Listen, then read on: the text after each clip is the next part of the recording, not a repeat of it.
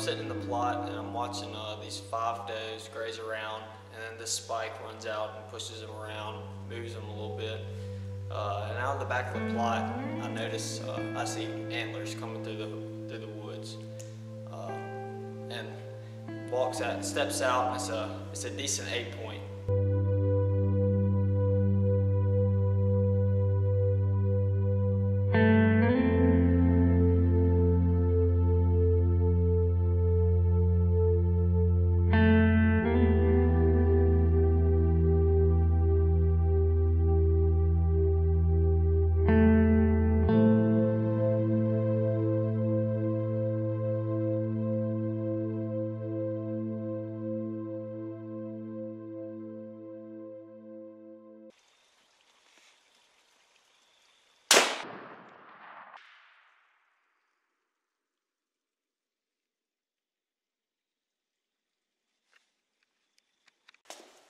Alright, so I'm sitting there, I've pulled the trigger, I'm just waiting to get down on the stand. I'm just not going to push this buck out of the plot. The does were still in the plot, they stayed.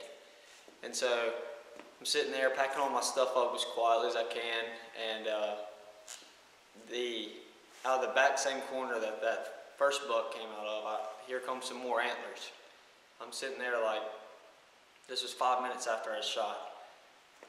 I was reviewing the footage on my video camera in the stand, and I knew I'd smoked this deer. I knew I did. And so I see this deer coming out of the back corner, same place, coming straight at me, because these does have moved about 60 yards away from me.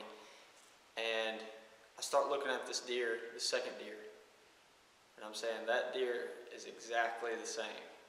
Same form, same time lengths, looks the same age, everything. So we have a lot of basic 8s like that on camera, and I was thinking, do I shoot again and kill 2 deer, or is this the same deer? It was just, I was confused. That's why this is the craziest thing ever.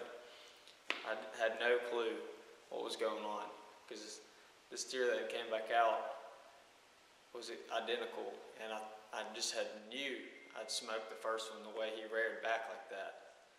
So I'm sitting there, this deer gets within 68 yards of me, and I'm sitting there looking at it like, this is the same deer. I missed that shot. That I just had convinced myself that I'd made it.